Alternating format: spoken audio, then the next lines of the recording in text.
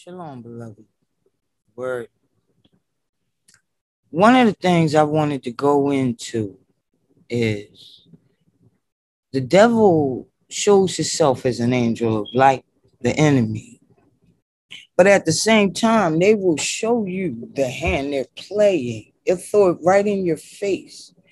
And many of us being distracted by the truth that's a lie or the lie that's the truth won't recognize that in the arrogance of the enemy, they'll tell you what they're doing and deny it. What do I mean? The Forever Purge. We have seen this movie come out multiple times. Okay, The Purge, Purge 1, and so forth. But we never connected to the fact that they're trying to depopulate. Depopulate. And one of the things which I'm showing here is the Forever Purge. Rules have changed. Rules have changed. Many people think because something's right up in their face that, oh, the person wouldn't do it. They wouldn't be that bold. Why wouldn't they? So when you see this piece, The Purge, it may be that the enemy is telling you they're doing it and you just don't see it. And the title even. Rules have changed. From the moment these movies started coming out, I remember thinking, whom would they want to purge? Which groups of people would they want to get rid of? When you see this purge and they're using all type of devices and acting demonic and many weapons, the one thing you have to remember is they take crafty counsel, beloved. Crafty counsel. They will use any and every weapon necessary. And if one delusion, one lie, one deception doesn't work, there'll come another way. The fact that these movies, The Purge, keeps coming out, and no, I did not look at this movie, but I've seen other ones. All bets is off. They shut down the world or the areas they're purging. Have we seen anything shut down where during that time the rules change? Beloved, one of the things that we read in the word, it tells us to watch. You have to watch because many times in their arrogance and in their madness, they will tell you what they're doing. So it's like if a disease keeps changing and we're trying to save you. Or you look at a propaganda machine and suddenly now this machine cares about you. Although what your eyes see societally tell you, I don't remember when you ever cared about me, but now, angel of deceptive light, I should trust you. Sometimes it's right in your face. It's right in your face. Maybe, and this is just one subject, one topic I wanted to cover. Maybe, instead of thinking you're being entertained by a movie, maybe you're in the midst of the attempted purge. Just a thought. All right, beloved, there's something else I want to share with you. Many people, because they have been taught forgiveness, and they think no matter what an enemy does to you, you got to forgive, you got to forgive, you got to forget. You have murderers running around destroying Yasharet. Some of the 2/3 destroy Yasharel. But those who come out of Christianity, and I was raised in a Baptist church, but you see, the Most High, the Spirit of truth testifies in my spirit, lead me to all truth. Any of us that's ever wrestled with what are people doing, standing up, looking at Edom and different people who have murdered their loved ones, saying, I forgive you. You've been taught some delusion. because I'm going to tell you what the Most High says, so there's no confusion. Okay. This is, forgive me, I want to get the book right. Yeah.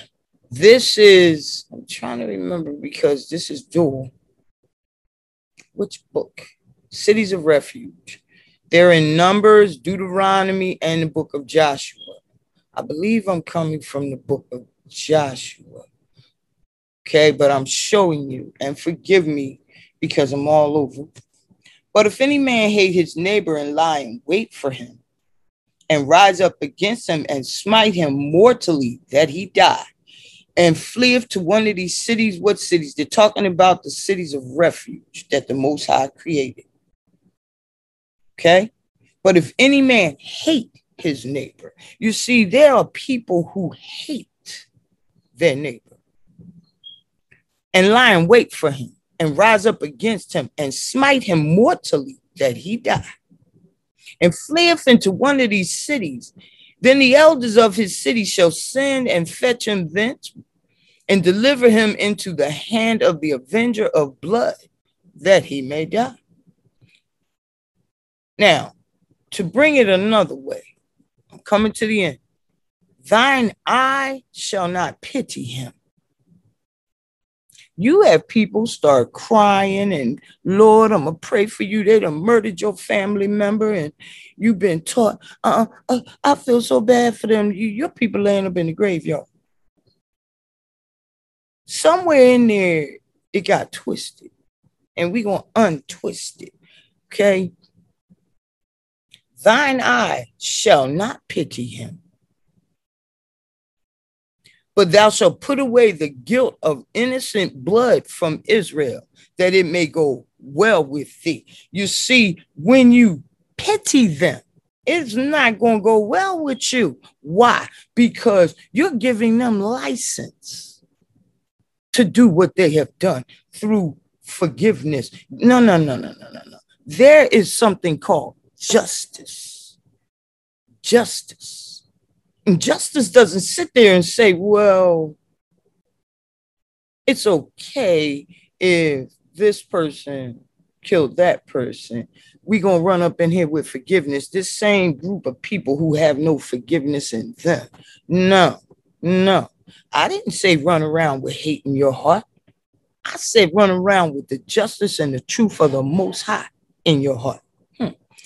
Thine eye shall not pity him.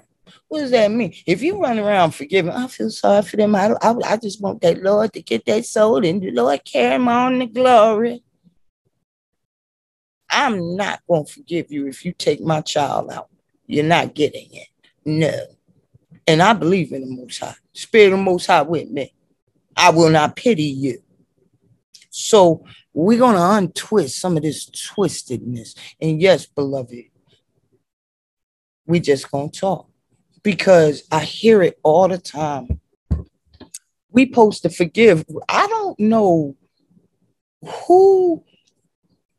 Do you forgive your neighbor? Yes. 77 times. I know. But not for murder. See, that's when justice comes in. Justice comes. Let the Lord deal with him. That's when justice comes. No. That baby ain't getting up out that graveyard. You got people running around here sanctioned by the government that are committing murder. And some folks run up in the courtroom and I forgive you. Let me tell you what the Lord said. But if any man hate his neighbor and lie in wait for him and rise up against him and smite him mortally that he die, and fleeth into one of these cities, they had cities of refuge. See, the cities of refuge were to protect people who did it unintentionally, accidentally. And the avenger of blood, that family member, they coming. They knew it. They coming. Okay, let them go to the city of refuge. The one who did it unintentionally. But that's not who we talking about. Because some people just throwing forgiveness around like it don't matter what you do. That's a lie. Okay. But if any man hate his neighbor and lie in wait for him and rise up against him and smite him mortally that he die and flee from one of these cities, then the elders of the city shall send and fetch him thence and deliver him into the hand of the avenger of blood that he may die. See, they not getting these light sentences when you committed murder in front of everybody. When everybody know you committed murder, when they got it on tape. That's corruption. Okay. Corruption of the law. They are laws unto themselves, which makes them lawless. But for those who got them tender hearts, I'm going to go with what the Lord said. Let's check it out.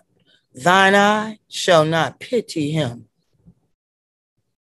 but thou shalt put away the guilt of innocent blood from Israel, that it may go well with thee. Well with thee. Well, beloved, well. You got a man over in New Jersey who was harassing blacks, African Americans, Hebrews.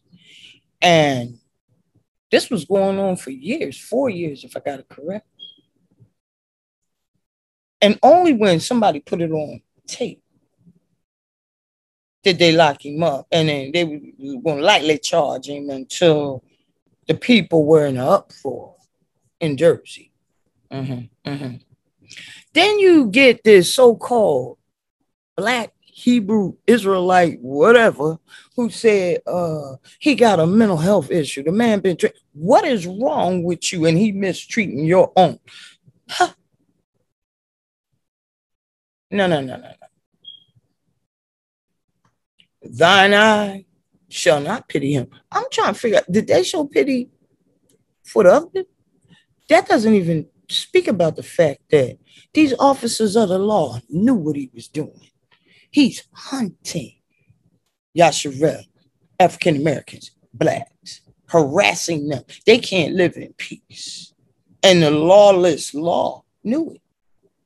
And it just went on and on and on. No, there ain't gonna be no pity. Whatever the law says should be done, should be done. Now, one of the final things I wanted to talk about, because there's a lot on my mind, it's been laying on my spirit. Oh, you can be forgiven, but I'm not going to pity you. You kill my loved one in cold-blooded murder, which is what has been going on in this country. Before you run up and forgive or look for it from me, mine eye shall not be pitying you. And I'm going by my Father. Okay, we're going to untwist the twisted idea of what is forgiveness.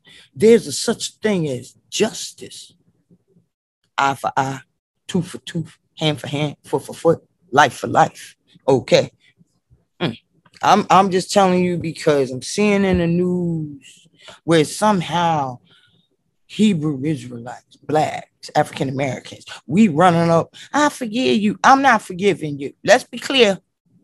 I'm not going to forgive you. Here's where I will be. Thine eye shall not pity him. You put my baby in the grave. We got to balance the books. You go in the grave. You go. I'm going for justice. Why? We going to put away the guilt of innocent blood. Okay? Some of y'all don't give your enemy power to feel right in an unholy act. But thou shalt put away the guilt of innocent blood from Israel, that it may go well with thee, that it may go, wait a minute, that it may go well with you. See what I'm saying? You're not going to get good forgiving evil. No, you're not. No, you're not. Read it now. Thine eye shall not pity him. Where's the part where it say forgive them, man? Because where's it at? I'm talking murder, baby. Where's it at? Did I miss it? Let's get it right, because some that twist and see that enemy nation, the Edomites. You got to be forgiven. Ain't nobody forgiving you, and you ain't did a damn thing but be born with some tone on you. Let me finish. Thine eye shall not pity him, but thou shalt put away the guilt of innocent blood from Yasharel, that it may go well with thee. keep no murderer around, forgiving them, running up, giving them Bible in court. So it looked like, well, maybe we shouldn't send her away to. What's wrong with, I'm going with the Lord, but let me keep moving. Let me keep moving. I got to make sure that I got it right because I wanted to show this other piece. See, a lot of people think, well, that's just for Yasharel. This last piece on that conversation. There shall be one law. Let me get it. Can I make this bigger? Forgive me, beloved. I make it bigger. There it is. There shall be one law for you and for the resident stranger. What's that mean? That them people that live amongst you that are not Yasharel. There shall be one law for you and for the resident stranger. It shall be a law for all time throughout the ages. So when you're looking for justice, when you're trying to find out why, first of all, we know we live in a fetid, corrupt system. This is about as lawless as they get. But you need to understand what Yahuwah says. The same thing that applies to Yasharel applies to the stranger. Okay, the resident stranger. Well, we didn't choose to come here. We know how we got here. So them resident strangers, that same law apply. Now, we know that's not the case as far as the corrupt, lawless ones, but I'm telling you what the Most High said. Now, I just want to go a little bit further, beloved. I'm walking around. As a matter of fact, the one thing that I keep seeing, and I know I sound like I digress, but it's on my mind. I want to go into truth right now. Truth, beloved, truth. We know that this passage has a lot more to it, but I'm using first verse. My people are destroyed for lack of knowledge. My people suffer for lack of knowledge. My people perish for lack of knowledge. Okay. Right now, there is a heavy-handed group of people running through Yasharel's neighborhoods, particularly in the city, taking their homes away from them because of lack of knowledge. Lack of knowledge, beloved. You live in a neighborhood. These people are supposed to be coming in, restoring, revitalizing. They're gentrifying and stilling the land. They're doing what they did when they first got here. I find it amazing that these pre-existing neighborhoods that were filled with Yasharel, people call us Blacks, African Americans, been here for decades. They did not come and revitalize or restore. They let it just run amok.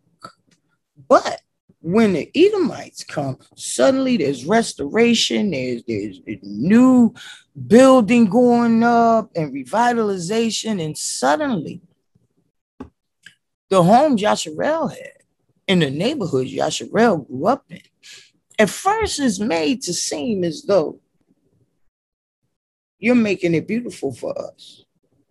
No, you're being set up to be robbed. Remember the people robbed and spoiled.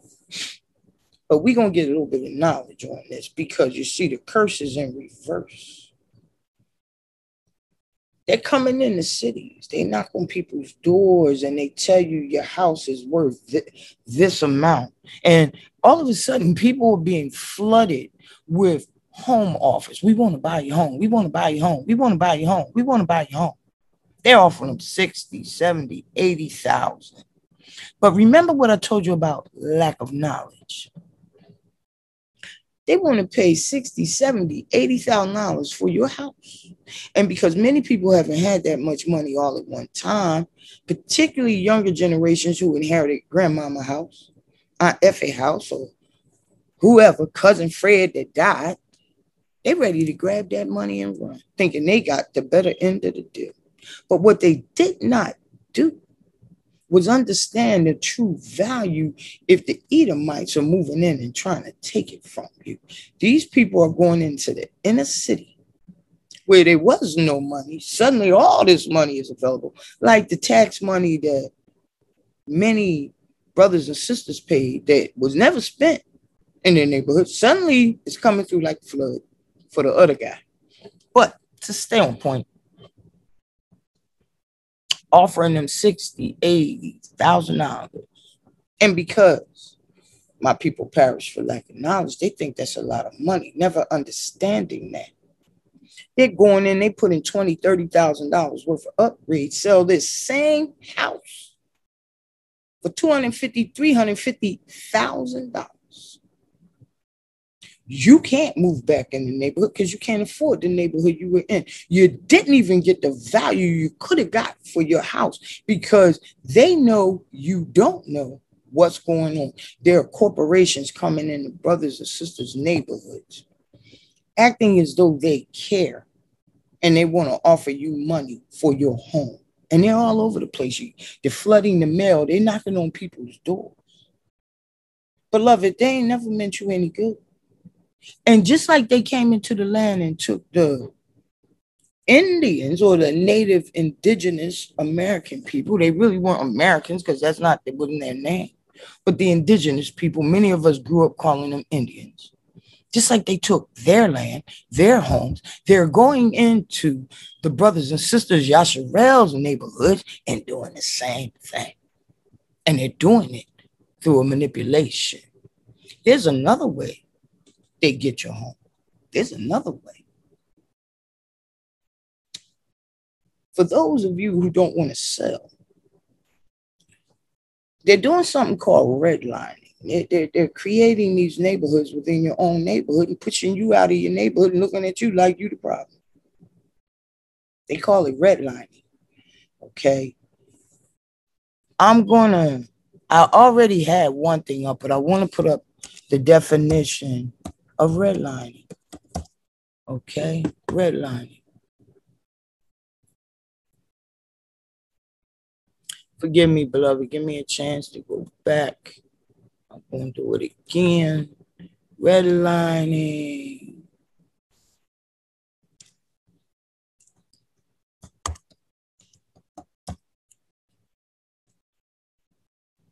The real estate definition. Did you notice how these same cities, and me, I'm coming from near Philly. I'm not in Philly anymore, but I grew up in Philadelphia.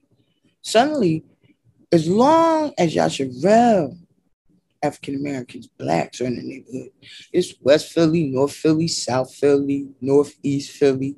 But when the Edomites come, they even change the name of the neighborhood. It's crazy.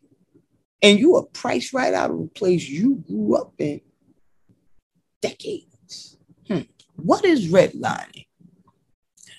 It is the practice of denying a credit-worthy applicant a loan for housing in a certain neighborhood, even though the applicant may otherwise be eligible for the loan. We'll see, there's multiple ways to do redlining. I'm just dropping knowledge because this thing is going on all over the place. And if you look, your neighborhood, at first it looks like it's getting fixed up. Baby, they're trying to take it, okay? And they don't even want to pay you the value that they're going to try to make it when they're there. How is it one behind lives somewhere and the value is low, according to them? Another behind move into the same building and the value goes up. Redlining. Here's the other thing.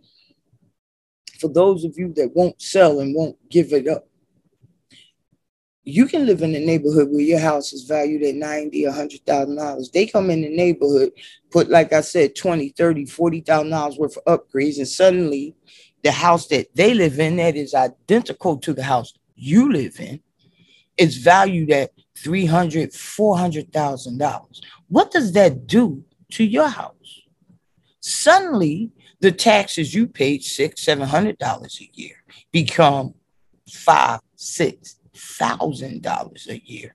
And if you're not watching the mail, and if you're not understanding what's happening, and you're not paying that brand new tax that you wasn't ready for, that $500 more a month, every month tax, or it come once a year, now here come the sheriff to take your house.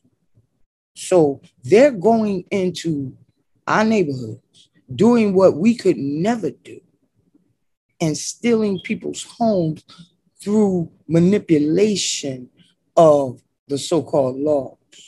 Okay, even to the point of offering you far less for something that's of more value. Anybody here that ever watch HGTV, they got something called comps. When they go and they fix houses and they want to give the house a price after they fix the house up, they look at the comps, the comparable home prices in the neighborhood, so that they know how to price that house in order to sell it. Well, if you're in a neighborhood and suddenly somebody told me, they starting to build these houses around the corner, they selling them for $250,000, $350,000. But they told me, I'm going to get $75,000 for my house. Your house on a comp level, you about to be robbed, beloved. I want to put this out there because this is proliferating. It's going on all through Philadelphia. As a matter of fact, it's already going on in cities all over this country. As far as Philadelphia goes, you have a lot of people coming out of New York. They wanted to come into Philadelphia. The living is cheaper for them. Or some of them are flooding Jersey, although Jersey's taxes are far higher. Okay. California is running into Texas. They're going down south. They're just flooding. But they're taking people's neighborhoods. I wonder which people's neighborhood do you think they taking? And price you out. If you won't sell it, they're going to raise the prices of all the houses around you and make that tax base higher so that they hope you don't recognize the tax change of how they valued your house, how they assessed its value, and they take that baby through sheriff's sale. I'm just telling you why. Because my people perish for lack of knowledge. Then once they do that, they can create an enclave, their own neighborhood. Why? Because they do it through something called a rationing device, beloved. A rationing device. That's something you learn in economics. All right. In order to keep one thing for one group of people, but remove another group of people. In economics, they call it a rationing device. Definition: rationing refers to an artificial control on the distribution of scarce resources, food items, industrial products, etc. Okay, let me see. Wait a minute. Here, I'm going to give you an example of a rationing device to keep you out of a neighborhood.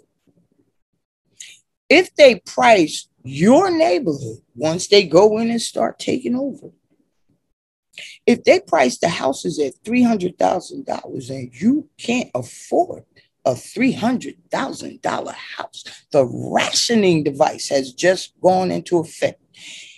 Only those who can afford a $300,000 or above house will live in your neighborhood. Everybody who has less money is removed. They use something called a rationing device in order to remove you. Okay, I am telling you so that you know. And if they really, really, really want your houses, make them pay for it, beloved. That rationing device can work for you or against you if you understand it. You know, when the Most High spoke about my people perish or suffer for lack of knowledge, it is not just scripture. It's lack of knowledge about these things were done intentionally to us to leave us in the dark so that we could be a people robbed and spoiled. But you see, the curse is now in reverse. It's not going to work. And there's another thing going on. They've gone in all these cities. They're building. They want to live by the trains and the bus routes. They don't care that you live there. They want you out.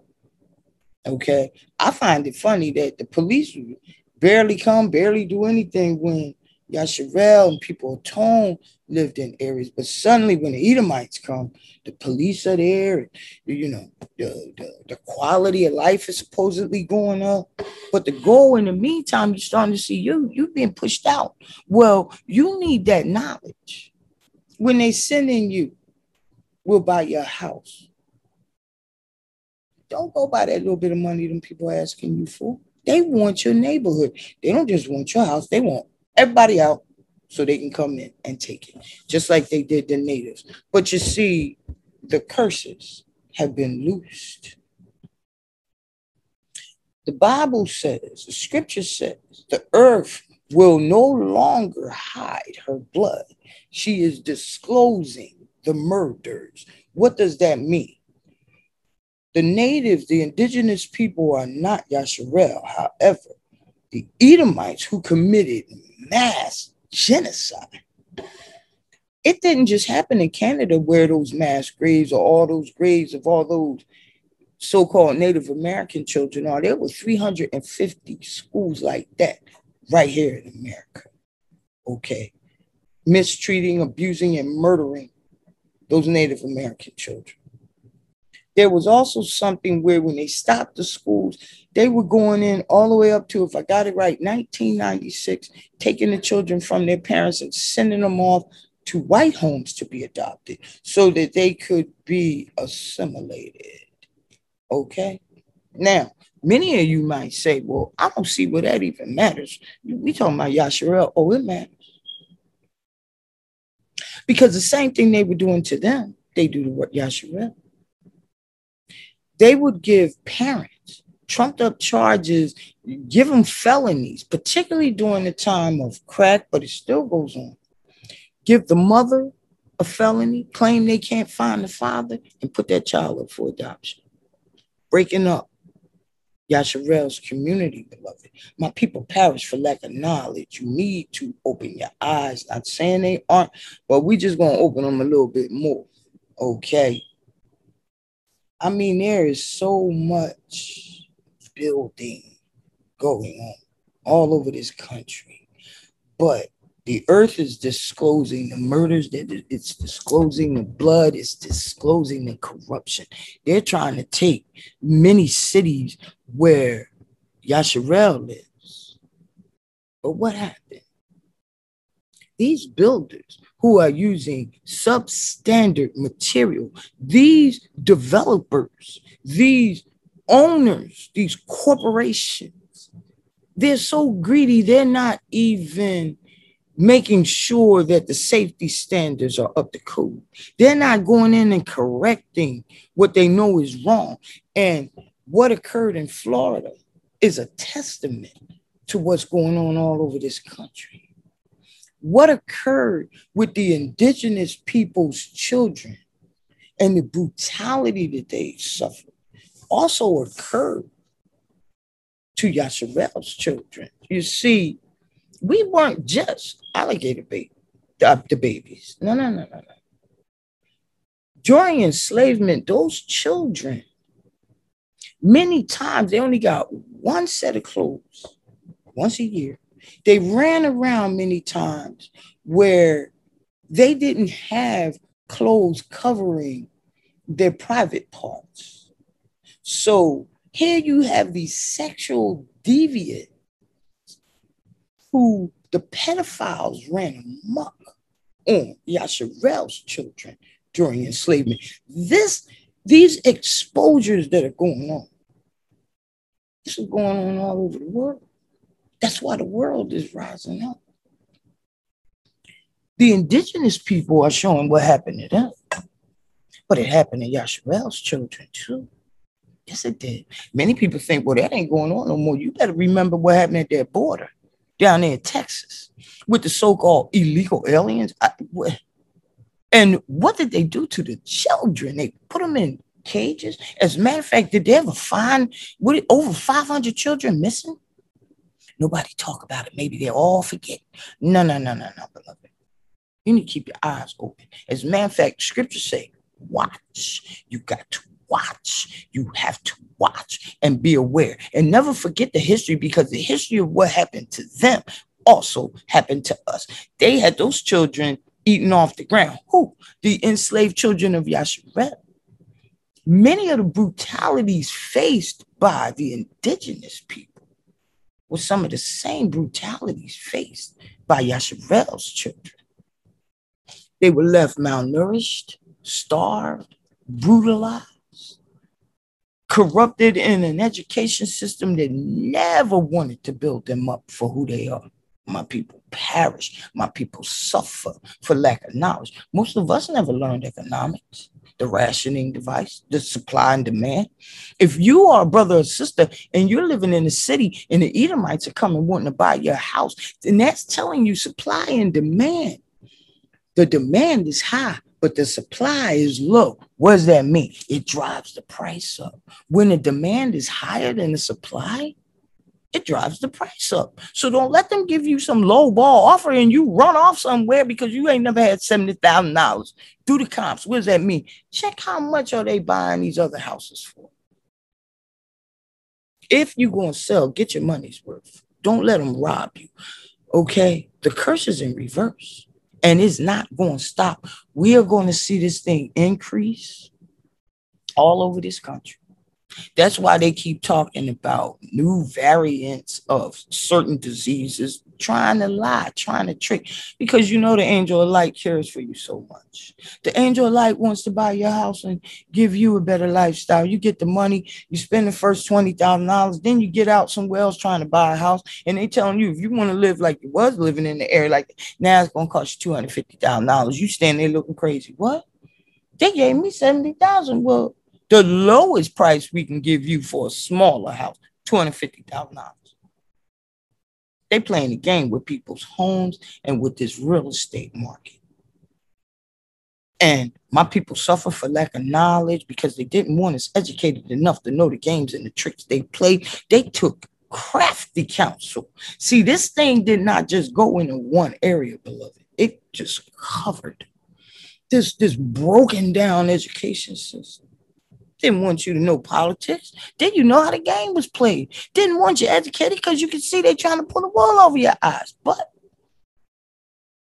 I will say this, the curse is in reverse. You do not have to forgive a murderer for murdering your loved one. You have the right to grieve them and feel however you fit. Now, if you remember what I said in the beginning, Yahuwah said, take no pity. No pity. You got some of us being taught in Christian church, and yes, I was raised in Christian church, but the Lord caught me. Anywhere in the world, especially knowing you hated me, I don't think so. It's all right not to pity the enemy, particularly when the curse is running, because you ain't seen nothing yet. And they're telling you what they're doing, and it's right in your face. Anytime you keep saying this thing about a purge, to depopulate, I wonder where we've heard depopulation at. You gotta watch, beloved. The rationing device. Trying to take, and in many cases have already done so, taking your home, taking your neighborhood. Get your money's worth. And if you don't want to sell, they've got laws. These people, how is it that the law works for them and don't work for us? You need to call folks to account. You need, if that councilman, if that senator won't do right by you, you know, there's something called the vote to get rid of them. Okay? Because it's in your face, beloved. And remember, you are blessed and not cursed. This thing is ending. And just to give you a little bit of encouragement, but to also be honest, don't look for it to get better for them, because it's not. It's going to get worse. Just a word. Shalom, beloved. Let me find where I was. Yes. I'm on this computer and I have to find all the working pieces. Watch. Keep your eyes open. Babylon is truly falling. I don't care what lie that angel of light tell you. Gotta watch. A word. Shalom. I hope this thing stopped. I don't think it did. Nope. Shalom, beloved.